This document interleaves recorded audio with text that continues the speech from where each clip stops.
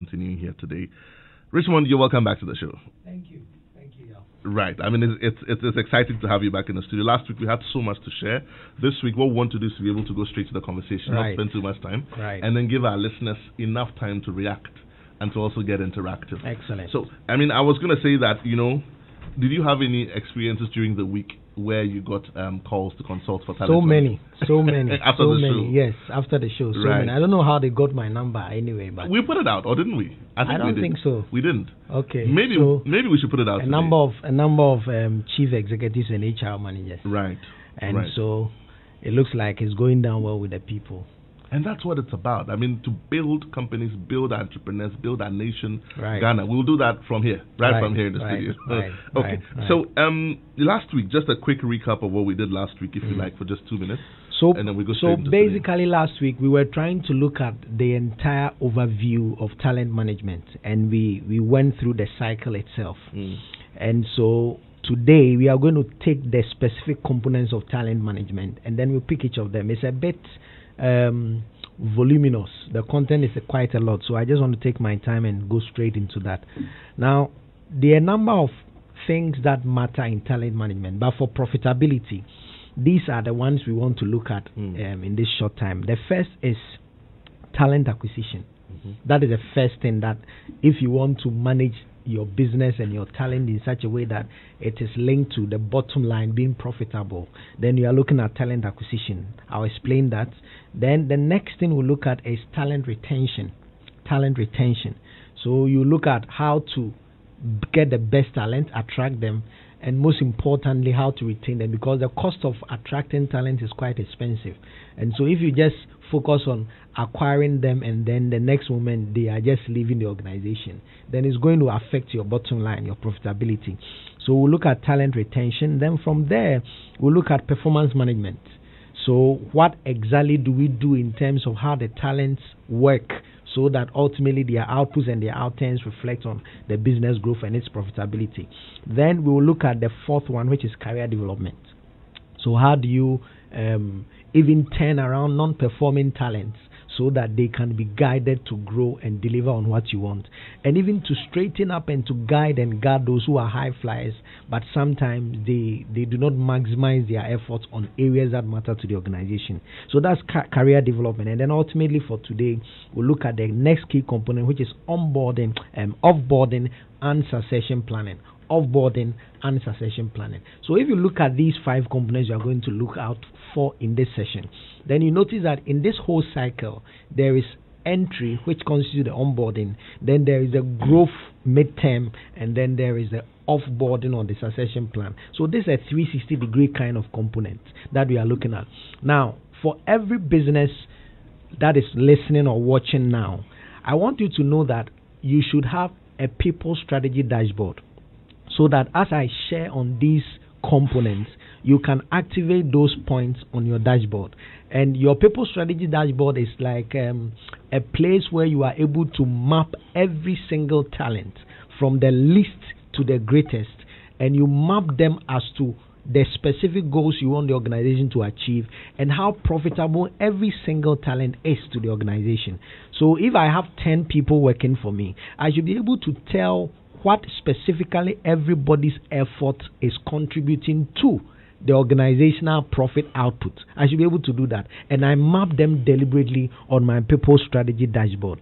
So if you have done that, then the next critical thing we have to understand are the key components we are going to be talking about. So when we talk about talent acquisition, which is the first component we are looking at today, we are looking at how you recruit, how you negotiate benefits and terms, and then how you onboard new employees. Now here, I want you to know that in any organization, you must make up your mind and understand that people will leave. People will leave either due to ill health, they will leave either due to better career opportunities, they will leave sometimes because of dismissal or ill behavior, or even they will leave because of retirement. And so you must always be in a talent acquisition mode all the time. And you should have a shadow replacement kind of strategy for any talent, because you'll be surprised that the one you trust most, or the one you can almost think will not leave the next moment, is actually bringing their resignation letter tomorrow. And so you shouldn't be taken by surprise on any talent at all. So in your people strategy dashboard, you should be able to tell for every single talent a replacement plan for them at any time T, so that either of the instances I have narrated, which will make them move on, if they come up or they trigger up, you are good to go. So in doing that, then your talent acquisition plan should be that from the word go, for every single person on any job role, you must clarify their JDs as much as you can.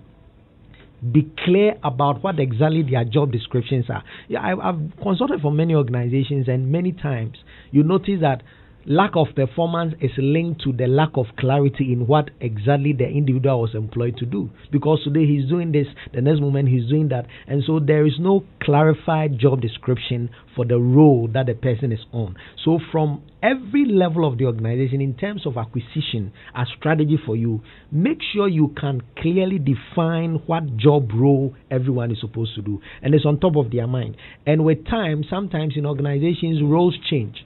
Sometimes deliverables change. When they do, issue new JDs for them, so that people know that, okay, I used to do ABC, now I'm adding DEF. So it's clear on the mind of the employer, and it's also clear on the mind of the employee. So for talent acquisition, clarify your JDs. The next thing is that when you trigger an acquisition plan because somebody has left or somebody has given you a notice to move on, the next thing you have to do is to make sure that every application detail you want to put in for new recruits is done in such a way that you are able to put it into channels that will attract the best fits. Usually we just leave that to consultants, or we give it to outsourced agencies and just tell them the kind of person we want, and we don't pay much particular attention about the kind of material that is coming in that is even applying for the role that we need to do. You must deliberately put in place systems that will trigger for you the kind of individual you want in the acquisition process after you have defined the JD, so that you don't just pick one out of any of the applications that have come, but you deliberately decide on who qualifies to have put in the application, and it helps you to attract the best. Then the next thing is that you should be involved in the application reviews. Don't just leave the decision of talent acquisition even to the HR managers. And here I'm talking about HR managers that are external. If it's internal, then your HR manager can do the sieving, the selection and all that up to a point. And based on the level of the talent, either a senior management executive role, then we can say even the chief executive and the finance head should be able to give an eye as to which kind of person we are bringing in. So then you look at clarifying JDs, you look at the collection of the application materials in a way that is so organized and it tells who is coming. And you look at reviewing the applications yourself with your team. And then the last three will be that you must make sure that there is not just a one-time interview, depending on the level. So you can have a telephone conversation, you can have a virtual conversation, but whatever it is, before you issue an application or an offer, make sure that whoever is going to be supervising that talent has a one-on-one encounter with that person. So sometimes just the looks, sometimes just the attitude, sometimes just the orientation, the mindset, the kind of culture the person has, and everything will come up at the face-to-face engagement. And it helps you, the person, to get the best talent and the best fits, so you can click and mark this portion of talent acquisition. Then when you are done with that, do well to do your background checks. Many people submit CVs, and when the HR managers or CEOs pick them and they are fine, they perform very well at interviews and things like that, there is no background check. Background checks are post-dated. Though the person starts work quickly and then later, subsequently, they do background check. But it's important to do some checks, even sometimes to authenticate the qualities, to authenticate the backgrounds, to authenticate the experiences, even the educational qualifications and things. And these things should be done prior to the person kickstarting with. And when that is done, it helps you again to know who you are bringing on board. And then you can now move on to the written agreement and written outcomes. When that is done, make sure that you also welcome the new hire via mail, via phone, and physically. So that is the first key component in managing your talent for profitability. From there, you move to talent retention. And in this retention process, maybe 4 things I want to share. Recruiting people is expensive. I've said that. When anybody leaves, you are going to be spending about 70% of whatever you pay them to recruit a replacement. And usually, you are going to match the same amount or even pay more. And so, you should be very particular about retaining. Many chief executives and senior managers really, as a show of strength, don't bother much when they notice that there's a lot of people putting in their resignation and they want to say they are moving on. Well, the organization can't move on, but there is a cost lag. Remember, we are tagging managing talents to profitability. And so you remember, you would have spent on recruiting, and you would have spent on training, and you would have spent on investing in a number of things for the person. So don't be too quick to bluff off or to write off people who just go, and rather invest in retaining them. Do survey, sometimes put in an invisible survey, autonomous survey, so that you'll be able to even tell whether staff are happy or what is accounting for people leaving. So that is retention. And 4 things. 1, if you want to retain your talent so that the cost that will hit your bottom line doesn't affect you, know that you provide continual training to your people. Continual training, and it doesn't even have to be professional training. It has to be hands-on training that makes them work faster and better. The next thing is to promote inclusivity.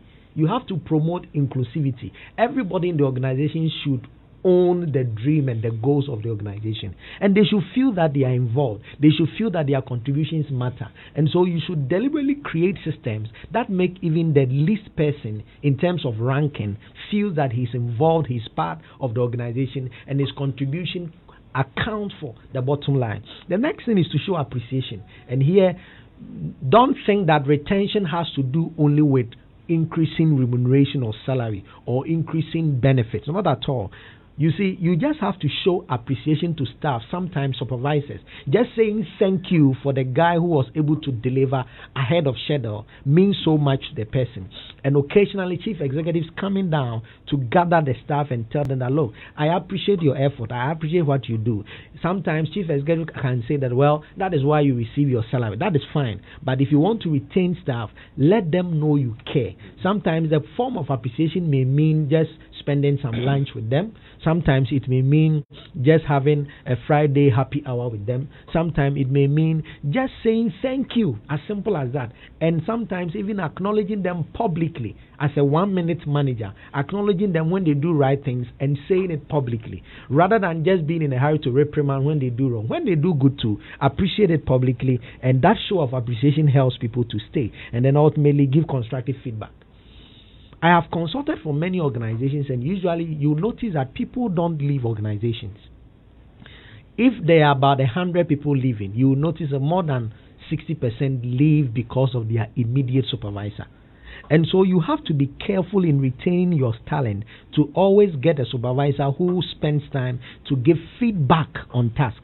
Sometimes the feedback may be hard, sometimes they may not be pleasant, but you must learn to have difficult conversations that get staff to know that what they are doing you don't appreciate, or what they are doing is not good enough. Because if you don't give feedback and you expect them to now get to know on the day of performance management review, so maybe a staff started doing a task he didn't do well. You never gave feedback until the end of month review. Then you come back to now give a very negative feedback. That will mean that you are waiting for the person to fail. But the essence of which will be the next key of even performance management is to be able to watch and coach the person so that they can correct their errors and their mistakes through feedback and will be able to deliver at the end of the day. So that you don't give feedback after the fact.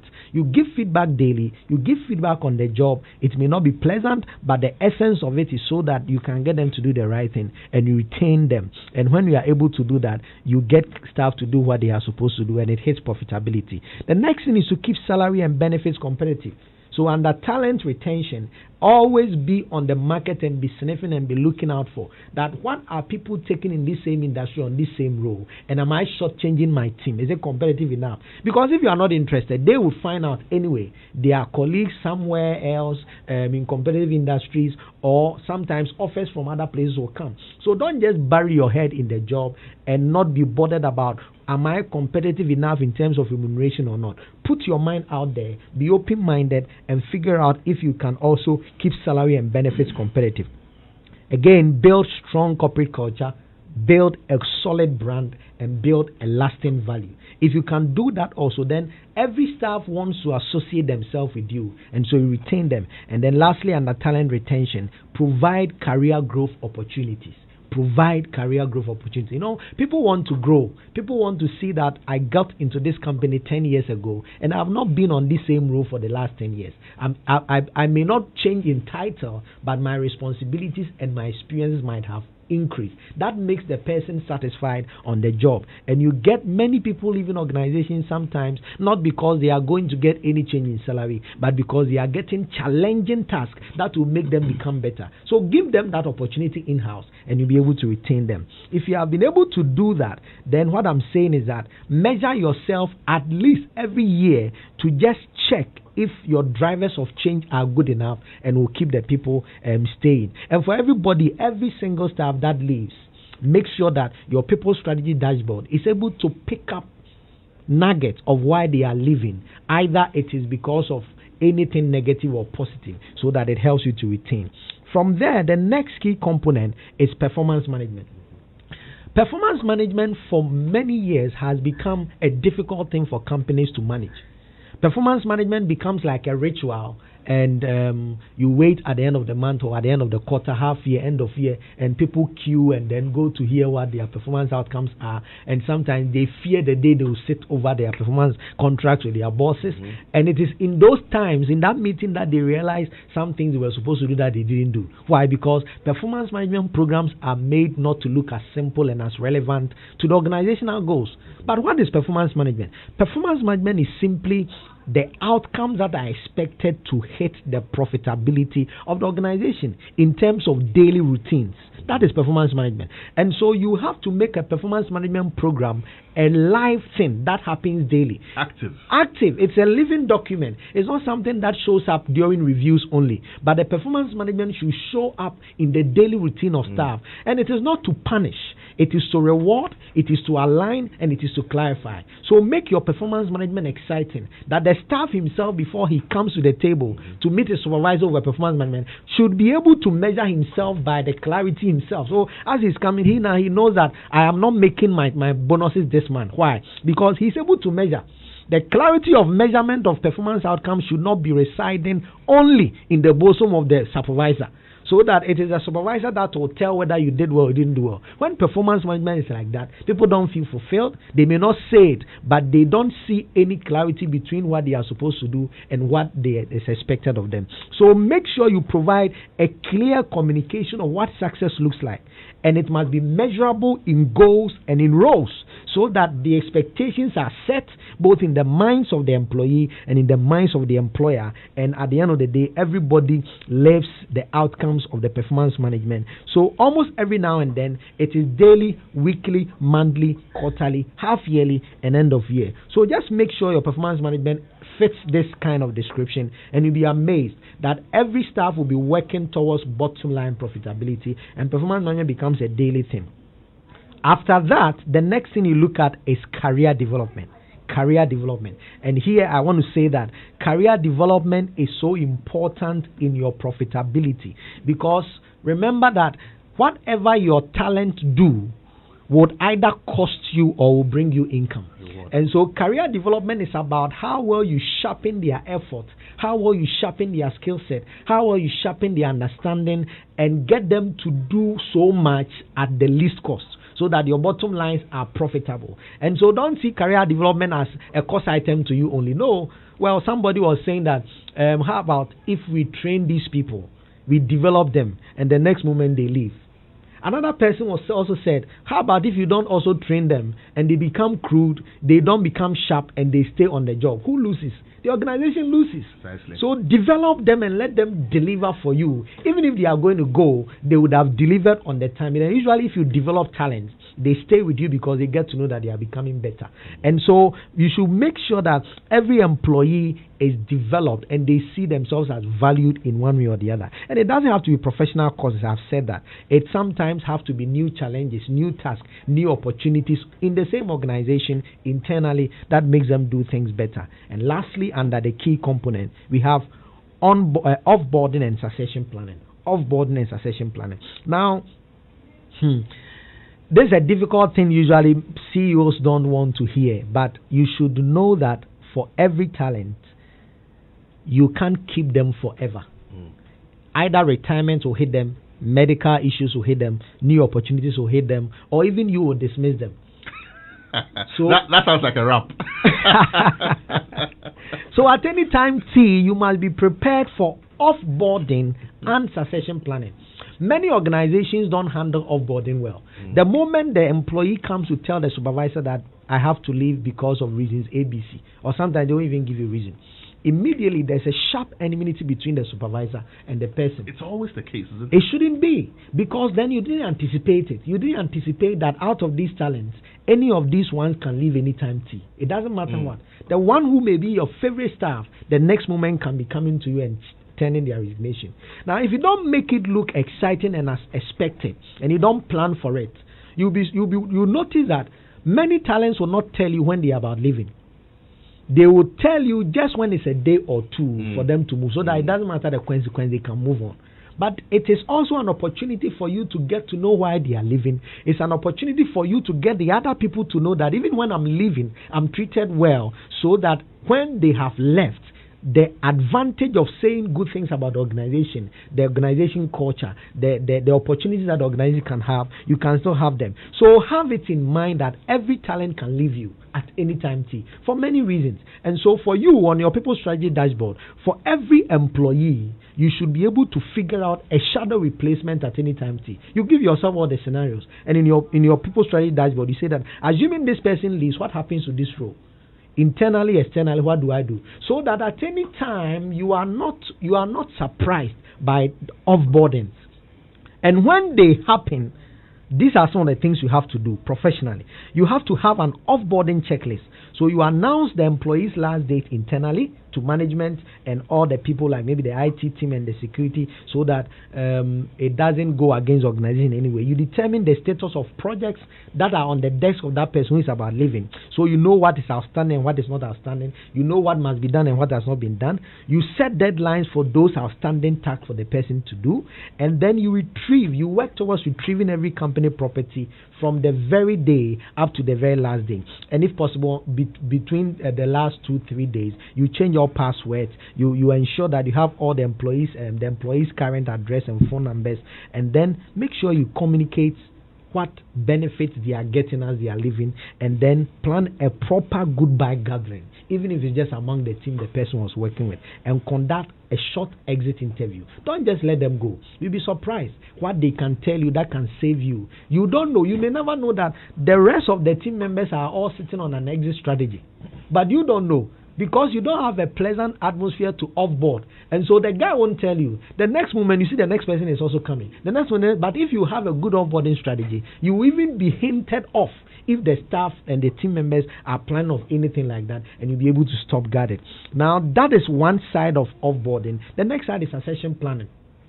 So if that person is leaving, have you deliberately put in place for every unit, every department, every teams who can take over the role either at the same level or even better?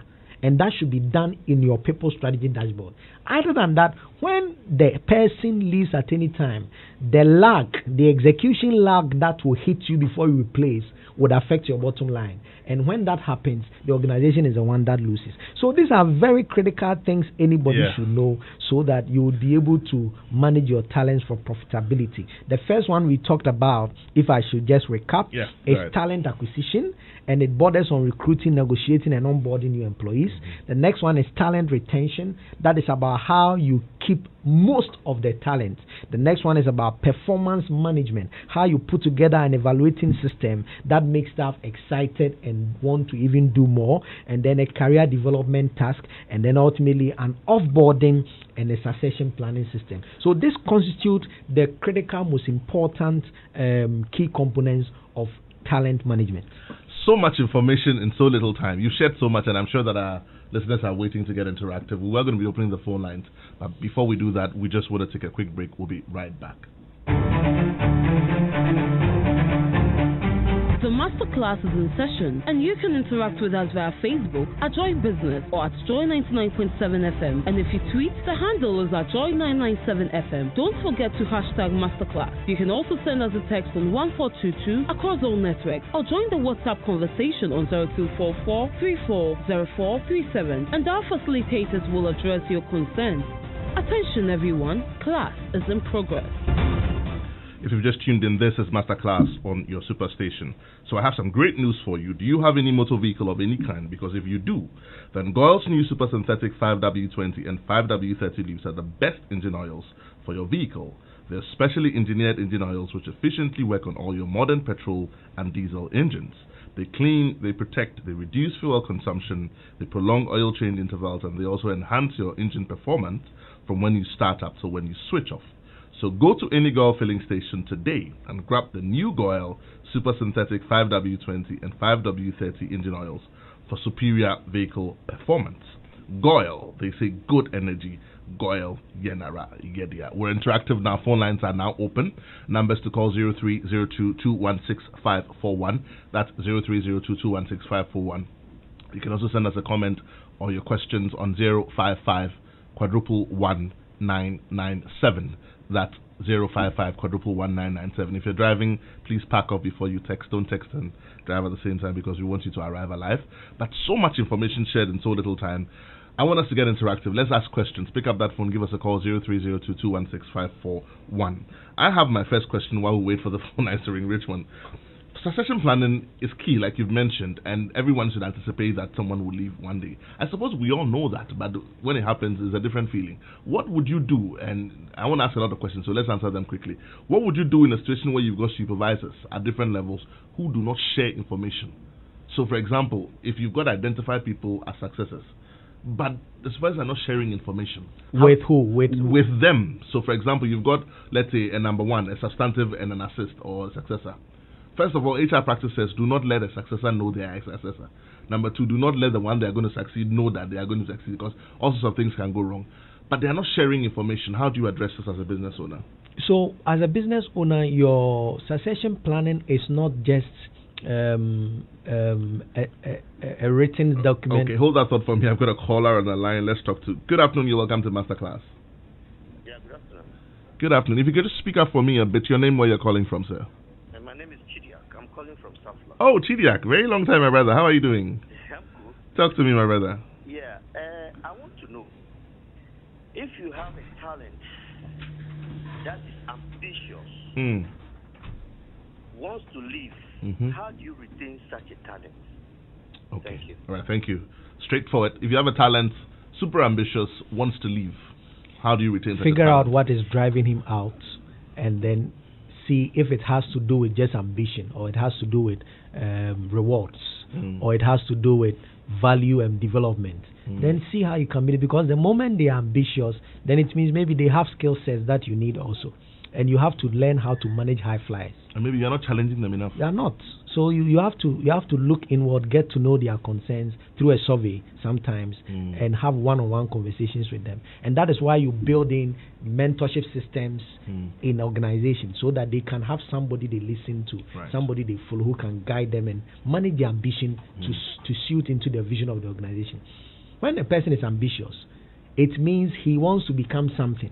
But if he can't see what he wants to become in the organization's vision, then you are going to lose him.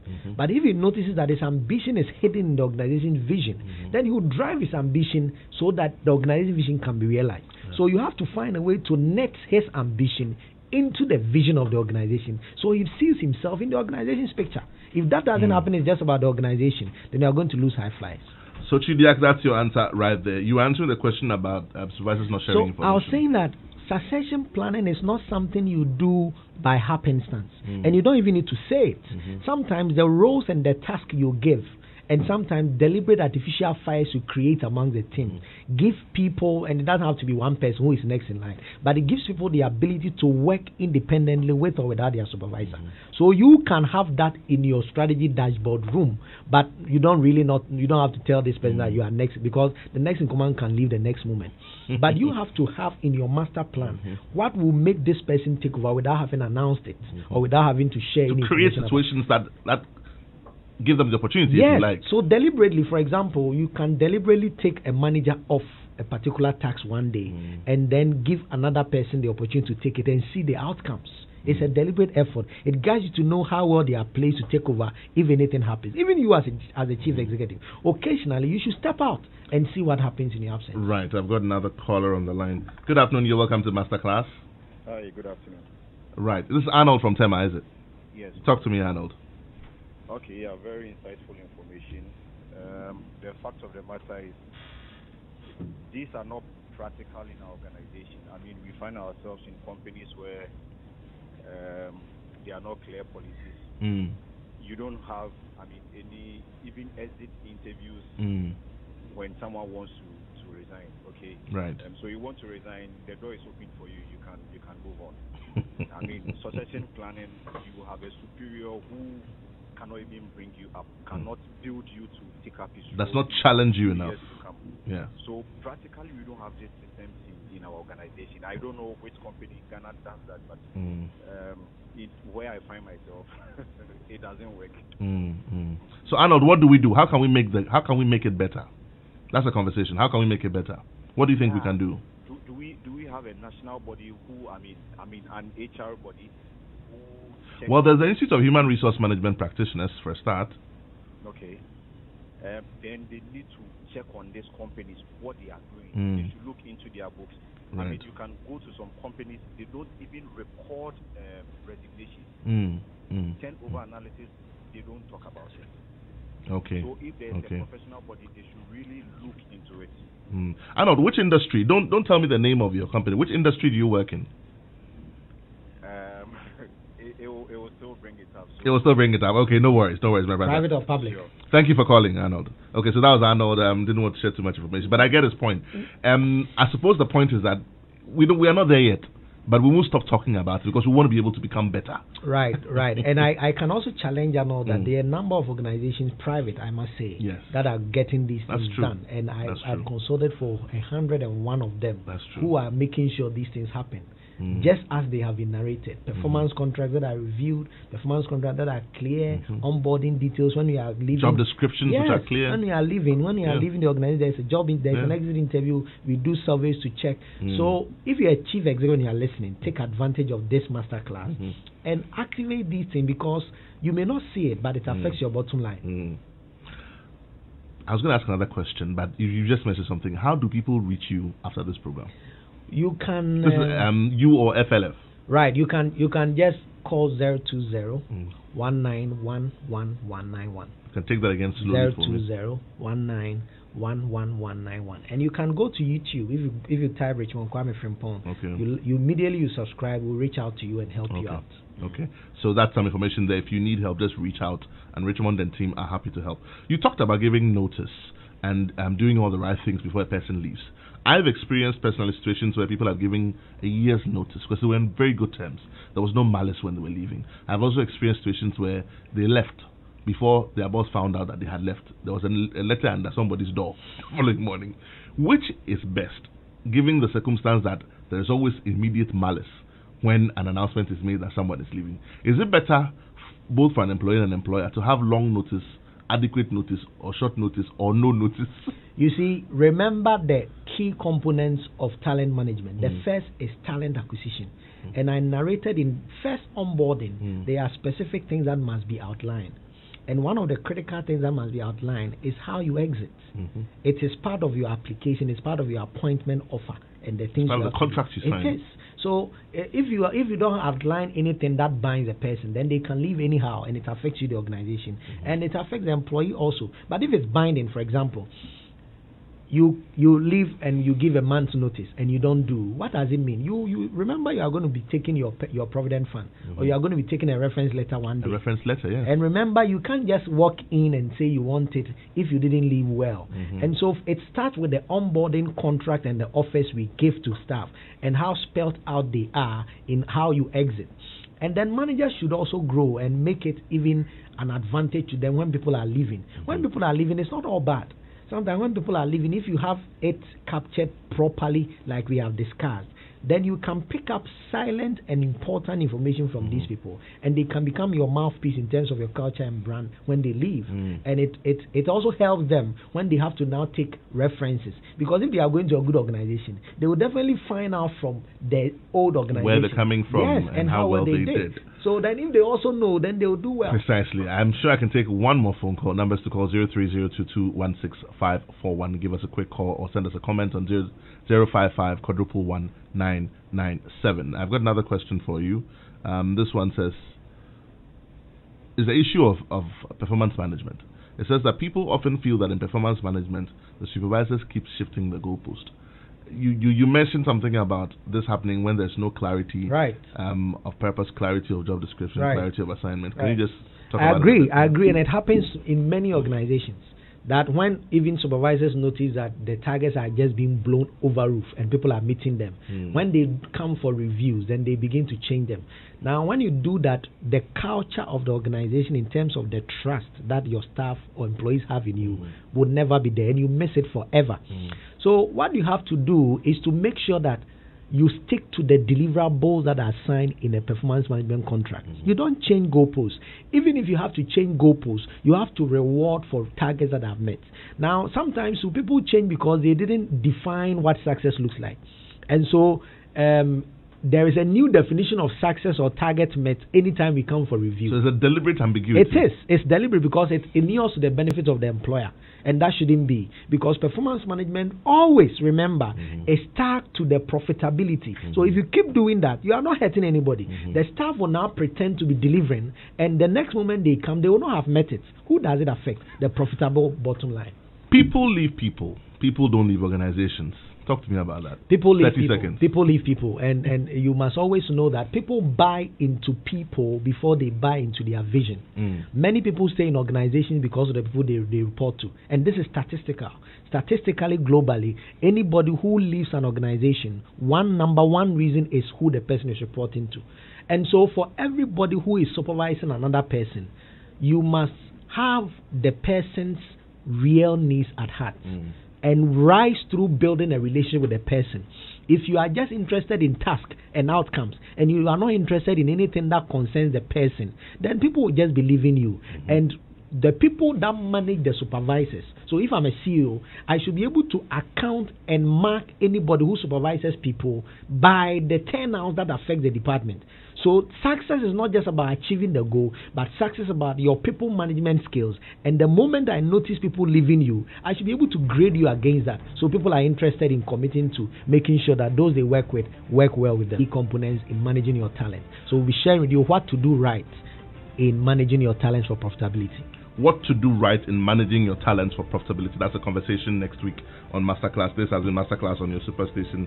We'll be spending time with Richmond Kwame Frimpong. We're back on your radio same time next week. My name is Yabana. Up next, we continue with The Ignition with Sammy Forson. Thank you for listening, and see you same time next week. Thank you.